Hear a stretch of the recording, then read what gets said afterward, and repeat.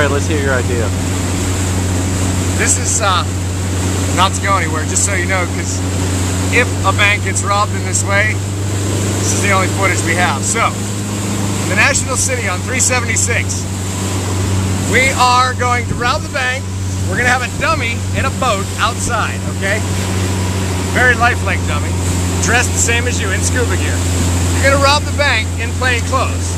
Run outside before the cops get there. That's the key. You have to make it a quick robbery. Jump in the boat. Now, this boat idea is just a ruse. It's a way to get them off your tail. You plan on crashing and blowing this boat up, okay? And you want them to think that you died in the crash. But you have scuba gear on.